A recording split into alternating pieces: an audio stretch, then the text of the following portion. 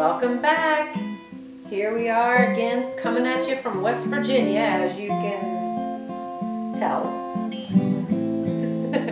All right, so here's your joke of the day. How do you make 7 an even number? Well, you take the S out. Good one, good one. Thank you, JD. Thank you, my son. You want to wave? No, I'm good. No. Anyways, okay, here we are taking a look at quadratic equations again. And we now know what a quadratic equation is. Remember, it's got a second power on the x or the y, but we're just looking at second power on an x in these cases. And we've looked at our 4 methods for solving quadratics. We looked at the method of factoring that, remember, said if I have 2 things that are multiplied by 0, or not, let me rephrase that, 2 things multiplied together to get a 0, then one of these 2 things has got to be the 0. So you factor your equation until you get those 2 things that are multiplied together. Even if it's a parentheses times a parentheses, there's the 2 things that are multiplied to be a 0, then one of these 2 has got to be the 0. We looked at the square root property. Square root property said if you do not have a first power term, all you got to do is take the square root of both sides. Pretty straightforward. You need to isolate that squared term, get it completely by itself so that all that's sitting there is something squared, even if it's a parentheses squared. Because if it's a parentheses squared, just take square root of both sides. Piece of cake. So we're going to look at the third method now, which is the method of completing the square. Now, honestly, the completing the square method is the hardest of all 4 methods. So I'll walk through it kind of slowly. But a couple of years ago, I figured out that the method of completing the square is quite frankly based on this square root property. So if I can take my equation and I can make it look like that square root property, for instance, a parentheses squared, then all I got to do is take the square root. Well, not all equations come at me as parentheses squared. So what I have to do is I have to create the parentheses squared. The process of creating the parentheses squared is that process of completing the square. So what I want to do is I want to make a perfect square trinomial, because if I have a perfect square trinomial, I can factor it so that it becomes parentheses squared. Now you may be saying, perfect square trinomial, I don't even know what that is. So let me refresh your memory about what a perfect square trinomial is. This is a perfect square trinomial. It's called a perfect square trinomial for a couple of reasons. One, trinomial means how many terms? Yep, 3. And I've got 1, 2, 3 terms right here. Perfect square for a couple of reasons. One reason, I got a squared term right here, and I got a squared term right here. But more than that, if I take this perfect square trinomial and factor it, it will factor as a binomial squared. Binomial, remember, means having 2 terms. So in other words, it factors as parentheses squared. So let's take a look at this perfect square trinomial and let's factor it to show you what I'm talking about. Remember, I always look first to see if there's something common that I can divide out of every single term before I do anything else. And as you look at these 3 terms, no, there's nothing common. Sure, I can take an x out of this one and this one, but I can't take an x out of here. I can take an h out of this one and this one, but I can't take an h out of this one. I have to be able to factor out of every single term in order to factor out that common monomial. It's not happening here. So when I can't do that, then I head on into that quantity squared. In other words, not quantity squared, I'm sorry, but into that double parentheses. So I'm headed into this double parentheses. And remember, the back sign here is going to tell me whether they're the same or opposites. This tells me they're the same. I look at the middle term to tell me whether they are both positive or both negative. In this case, they're both going to be positive. Now, to be quite frank with you, your perfect square trinomial could have a minus in here. But the idea is this is definitely going to be a plus, no doubt about it, because that will make these 2 be the same sign. So I could have both pluses, I could have both minuses. Now remember, this factors into the front 2 slots, so it'll factor as an x and an x. This will factor into the back 2 slots, so it'll factor as an h and an h. Now remember, I can check this by FOIL, and remember, I'm not worried about the first and the last because I promise you multiply those are x squared. I promise you multiply these, they're h squared. It's the outsides and insides that I'm worried about. But when I go out here, I'm going to get an xh. And when I go in here, I'm going to get another xh, hx, xh, it's all the same thing.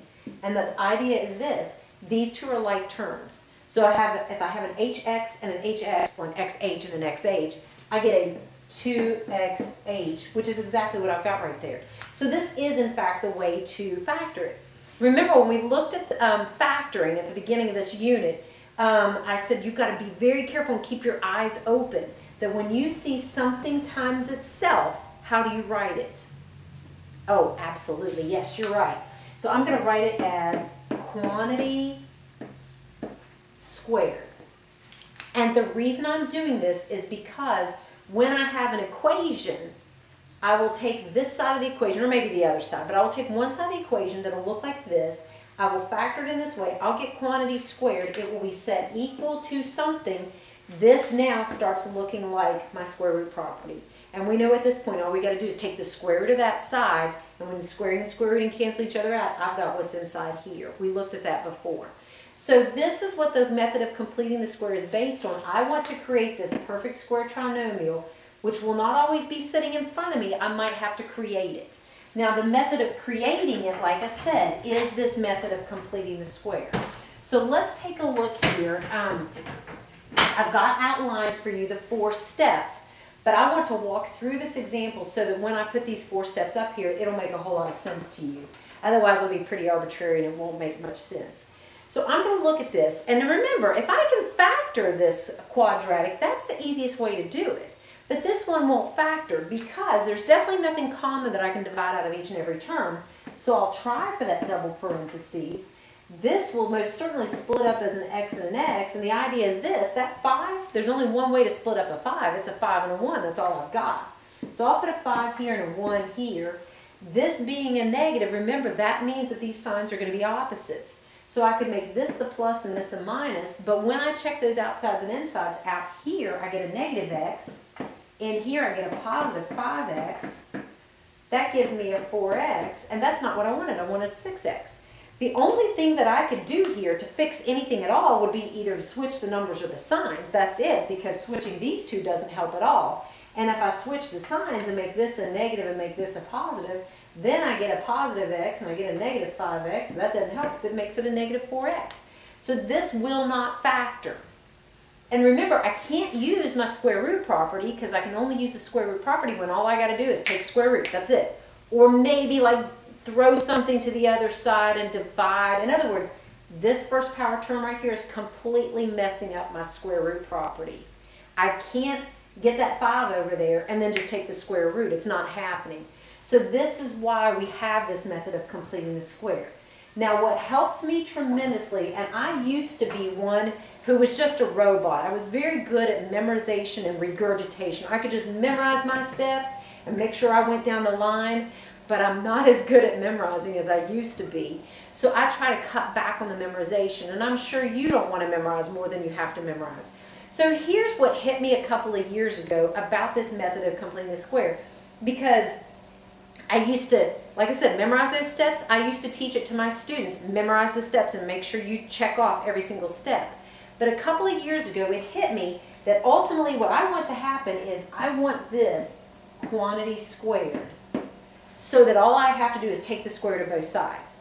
And then I said, well, wait a minute. In order to have a quantity squared, I have to have identical parentheses sitting here. If I have the same thing in both of these parentheses, I'm going to write it as quantity squared. And so I look at this up here and I say, well, could I factor that into identical parentheses? I just showed you you definitely can't. So I look at this and I say, well, what's preventing me from factoring it into quantity squared, or into identical parentheses? It's this 5 right here. So if I could get rid of the 5, maybe I could force it to happen. So that's the first thing that I'm going to do in terms of my steps, is I'm going to isolate that constant term.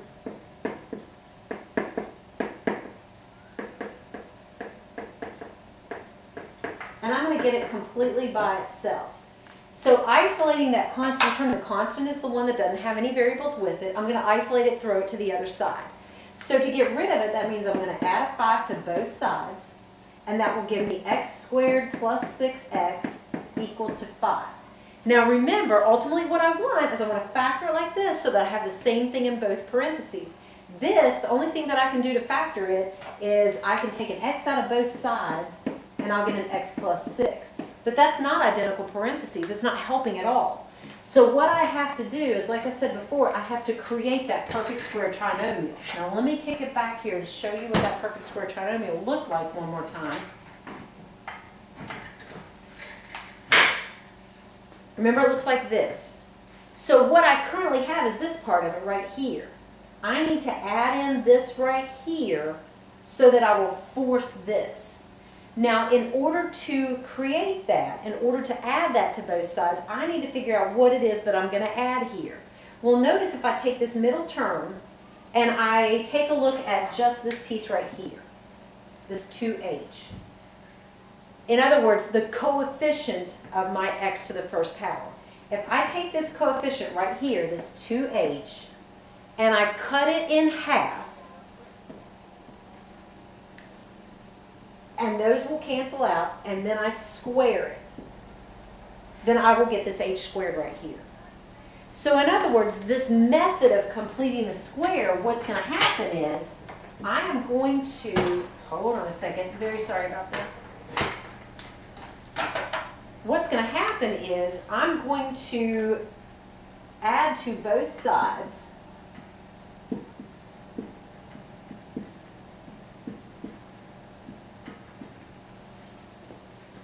a certain factor. And the factor that I'm going to add is going to be that I'm going to take half of the middle coefficient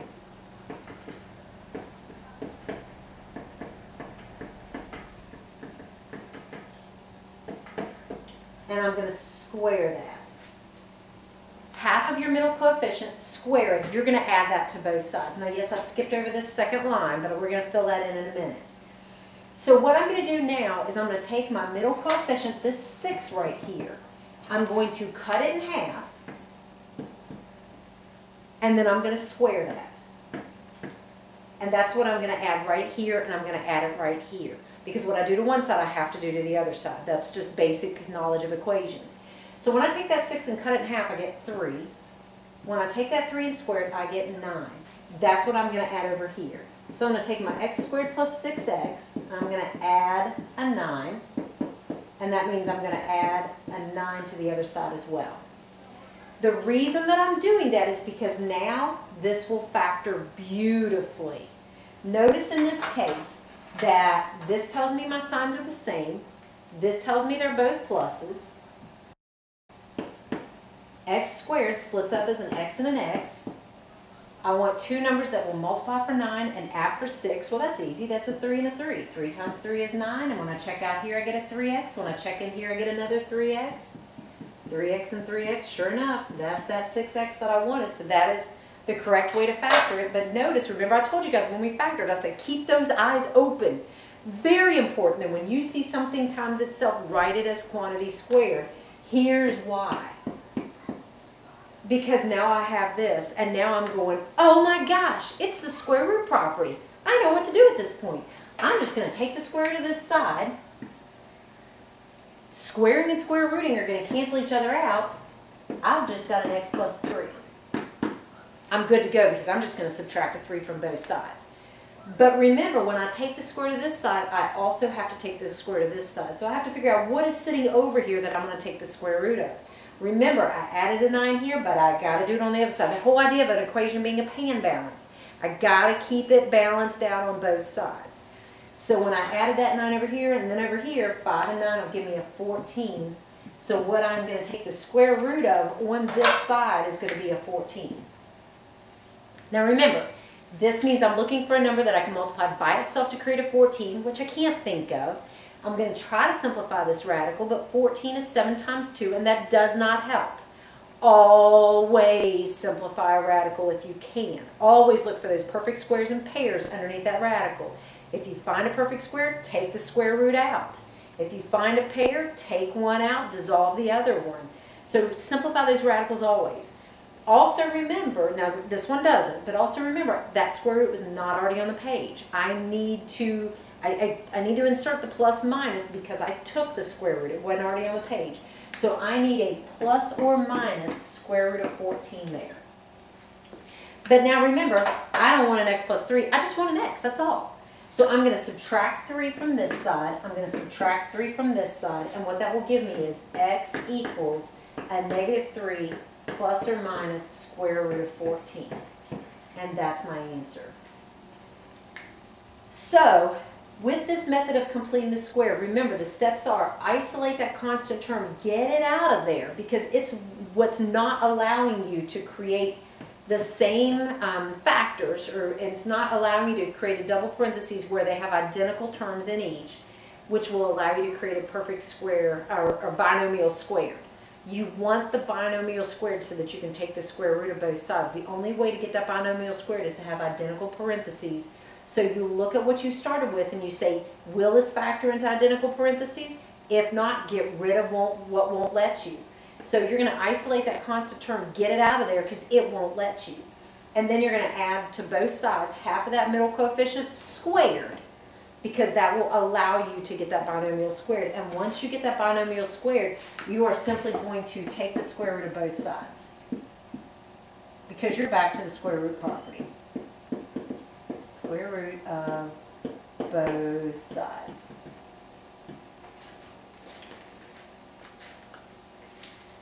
So now let me get you to a second example,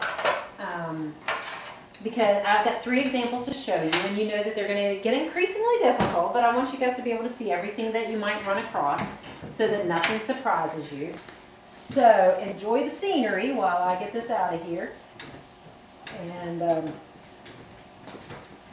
gosh, I sure wish this is what it was like in West Virginia right now. Definitely is not. We'll get some sun here pretty soon. It'll be all right. But here is my second example. I've got an x squared minus a 3x minus a 5 equal to 0. And like I said, the whole idea here, what helped me, oh my gosh, it saved my life a couple of years ago, was realizing that ultimately what I want is this binomial squared. Now that I've realized that, this is what I do. When I solve a problem by completing the square, I do this. I go ahead and put my binomial squared at the bottom of the page.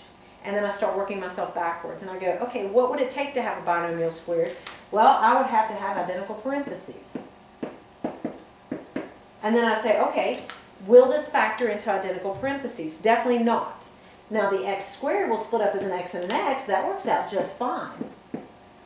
But my problem is this will not split up identically. So I'm going to get rid of that, and I'm going to slide it to the other side. I'm going to isolate that constant term, get it out of there. So we all know that to get it out of there, I'm going to add a 5 to both sides, and that will give me x squared minus 3x equal to 5. Now when I look at this, I'm still, in the back of my head, I'm always going, will that split into identical parentheses? That's my goal, because I want a quantity squared. This still will not factor into identical parentheses. I'm going to force it to happen by adding something over here. So I'm going to say, I'm going to take this side and I'm going to add something in there that will force this to happen. And we know that because of this whole pan balance idea with equations, what I do on this side, I got to do on the other side. So I'm going to add it over here as well. To figure out what's going to go in here, I take this middle coefficient right here, I cut it in half, and I square it. Now this one's not as pretty, not as easy. Because when I take that -3 and I cut it in half, it doesn't cut in half as nice. Before I had a 6. 6 cut in half is 3. That's easy. This doesn't cut in half so nicely. I don't want to deal with a -1.5. We don't even do decimals at this point if we can avoid them. We're just going to stay with fractions. We're okay with fractions. We've got this. We know how to do fractions. We're good. We've got this. So I'm going to take it and cut it in half, but I do need to simplify the fraction if I can. -3/2 won't simplify, so I'm stuck as far as that goes. But I'm definitely going to square it. And you know how to square a fraction. We've looked at this before. Squaring means it times itself, but we know our laws of exponents. And remember, the laws of exponents also tell us we can distribute the power. It's back. It's totally back. Anyways, I'm going to square the numerator, square the denominator. I'm going to distribute that power to the numerator and to the denominator. When I do, -3 squared will be 9, 2 squared will be 4. That's what I'm going to add right here and right here. I'm going to take that 9/4 and I'm going to add it in here, and we'll take that 9/4 and I'm going to add it in there as well. Now, this looks scary to factor, but trust me, the fractions work themselves out. I already know this splits up as an x and an x. I already know this means same signs. This means both of them to be a negative. I just need to figure out what I'm going to multiply together to create this 9/4. Well, think about it, guys. In order to get the 9/4, we multiplied a 3/2 times a 3/2. So in other words, this is going to split up as a 3/2 and a 3/2. Now, if that doesn't feel comfortable with you, and you're not sure, like, is that really right? Well, definitely a negative 3/2 times a negative 3/2. Negative times negative is positive. 3 times 3 is 9. 2 times 2 is 4. Yeah, it works. But let's check the outsides and insides to make sure we get that negative 3, because that doesn't feel right. But out here, I'm going to get a negative 3/2 x. In here, I'm going to get another negative 3/2 x. They are like terms, so I can combine them up. And remember, when I combine up fractions by addition or subtraction, I need to have a common denominator. I have the common denominator of 2. So remember, when you have that common denominator, you keep it. Combine those numerators. Negative 3 minus 3 is a negative 6. And a negative 6 divided by 2, in fact, is that negative 3x that I wanted in the middle. So yeah, this really is the right way to factor it. And remember, we looked at factoring and we said, when you see something times itself, when you see identical parentheses, very important that you write it as quantity squared. And you now know why it's so important to write it as quantity squared, because at this point, what I'm going to do is I'm going to take the square root here, but when I take the square root here, I've got to take the square root here. I've got to figure out what is it I'm taking the square root of right there. That's why right here, don't forget to add that 9/4 because the whole pan balance thing. So I'm going to take this 5 and I'm going to add a 9/4. So I just have to remember, okay, once again, what's it take to add fractions? That common denominator.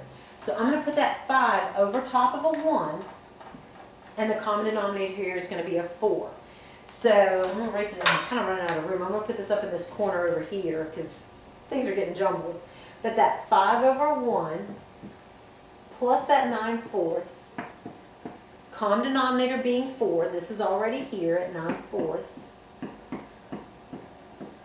Take that 1 and multiply it by 4, take the 5 and multiply it by 4, and I get a 20. So I get a 29 over 4, and that's what ends up over here, a 29 over 4. So that is what I ended up taking the square root of when I did the square root of this side. Now remember, you know that squaring and square rooting cancel each other out, so this is completely gone over here. I get an x minus 3/2.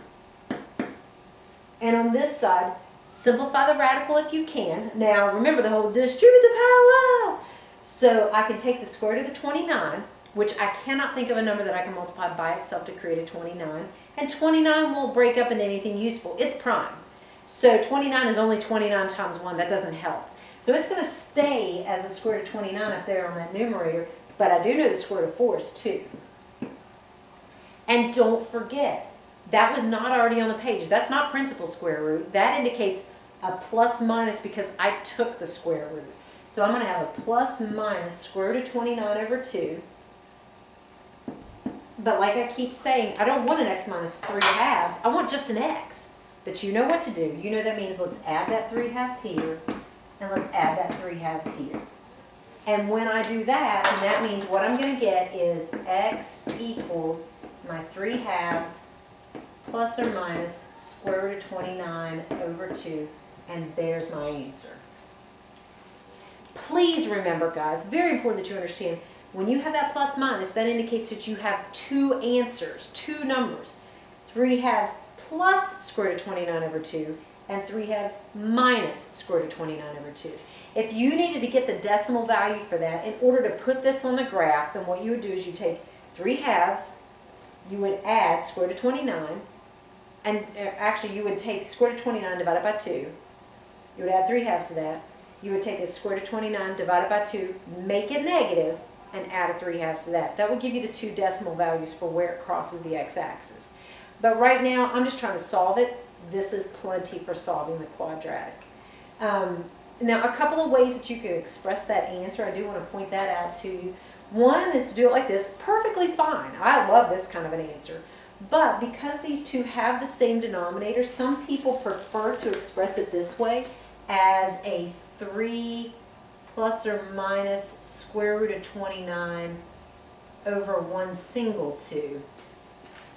That's fine as well, because these two indicate the same thing, because this says 3 plus the square root of 29 divided by 2, 3 minus the square root of 29 divided by 2. The idea is, as long as these have the same denominator, then you can combine them up like that if you want to. But if they have different denominators, you cannot do that. So either one of those is perfectly fine. But here's what happens with the method of completing the square. Tell yourself, this is what I want right here. Quantity squared. What's it take to get quantity squared? I have to have identical parentheses. Will this factor into an identical parentheses? If not, get rid of the stuff that won't let you do it. That's what's keeping me from doing it, so get rid of it and then force it by adding to this side whatever you get when you take this coefficient, cut it in half and square it. Whatever you add here, and then it works itself out by kicking back to your square root property.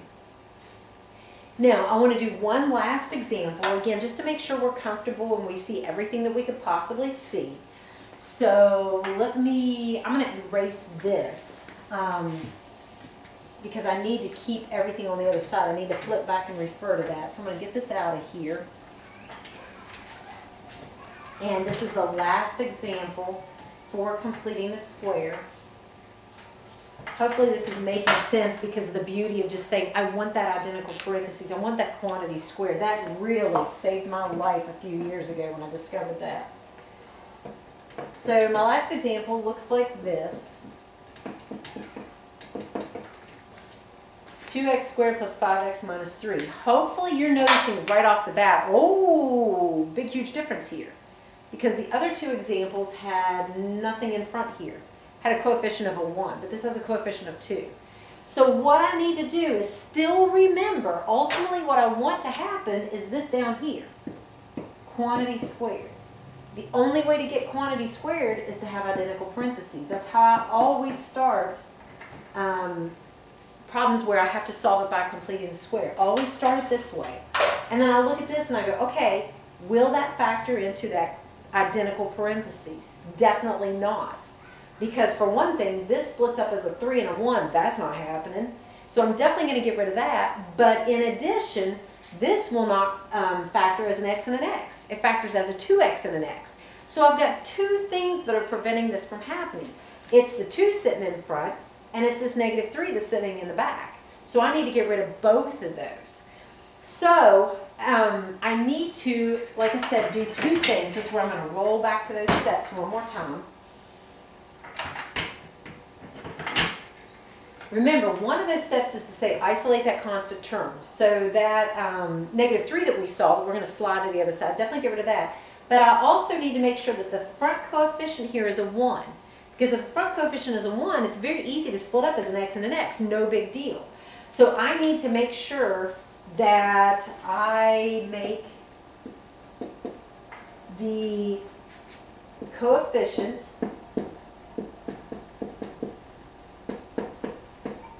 of my squared term, boy, I'm really running out of room here.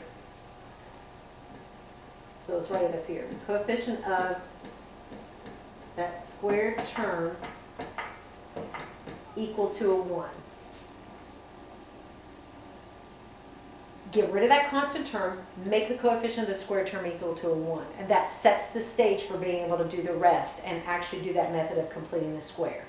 So let's kick it back then to that problem that we were looking at.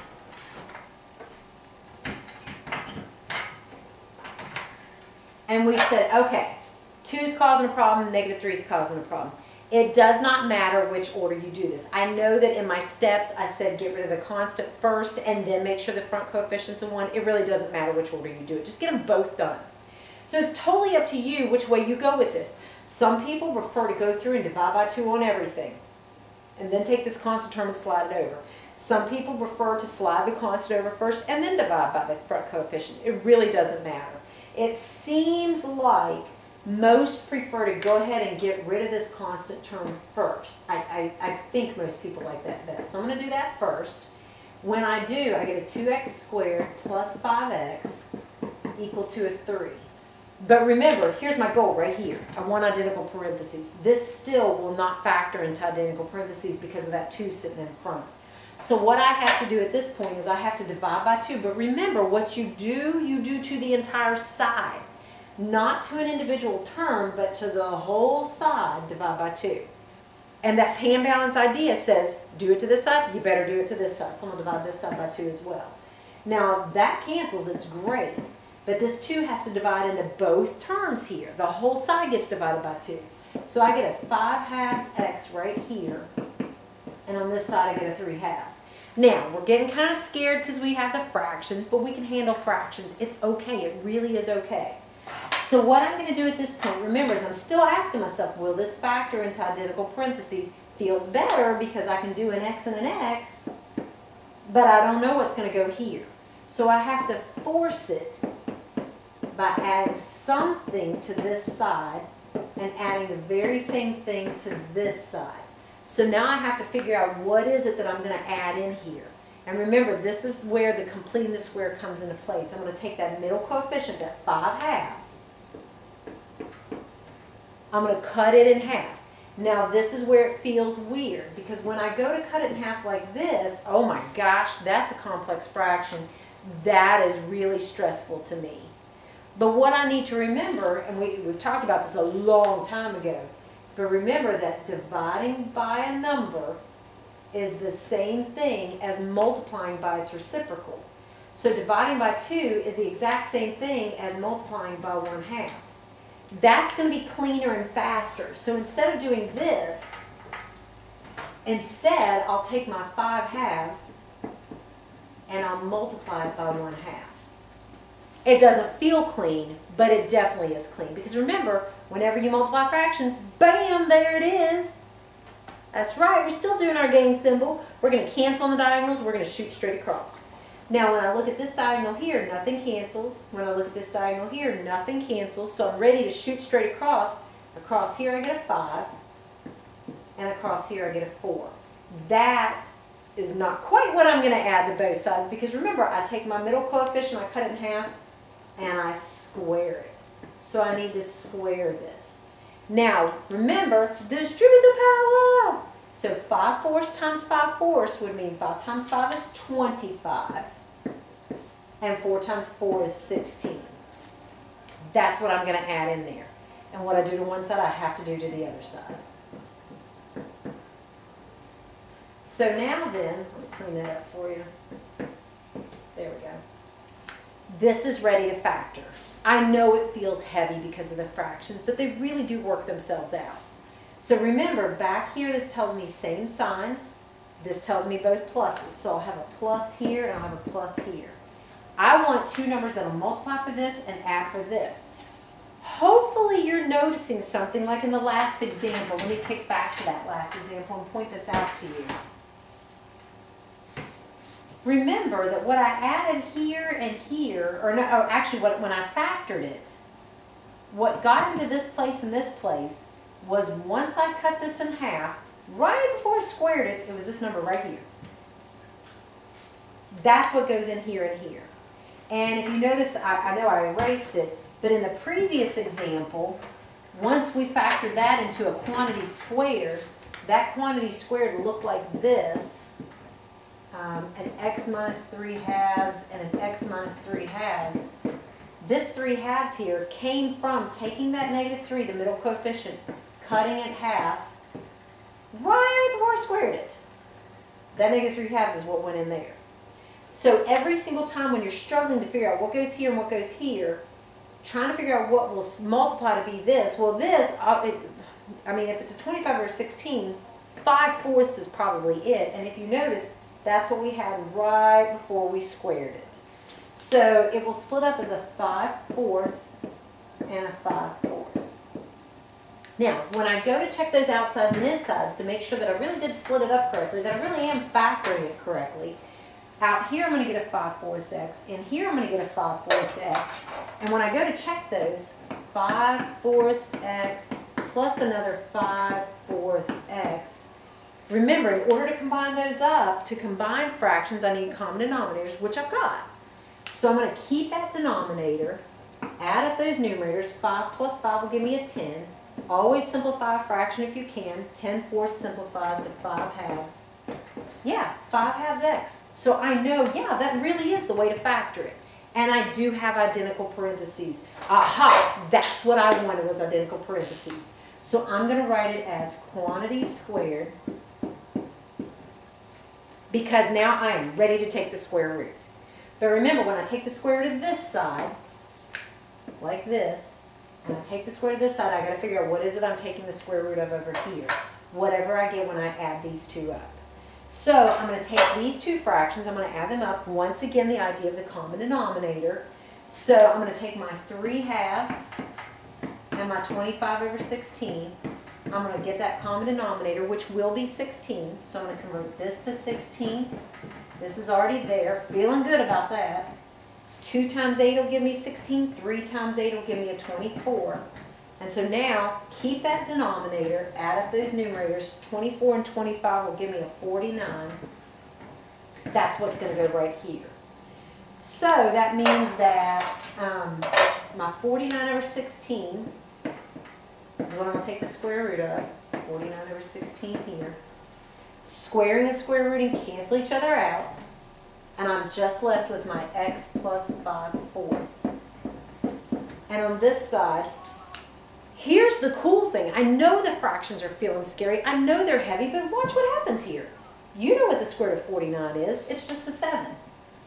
You know what the square root of 16 is. It's just a 4. Not bad. But remember, I took the square root. It wasn't already on the page. So that means I need what? Oh yeah, plus minus. So now what I'm going to do is I'm going to say I want just x, not x plus 5/4. We all know at this point, we're getting good at this now, we're going to subtract that 5/4. We're going to subtract that 5/4. And so what that gives me now is just the x that I wanted. And then I've got that negative 5/4 plus or minus 7/4.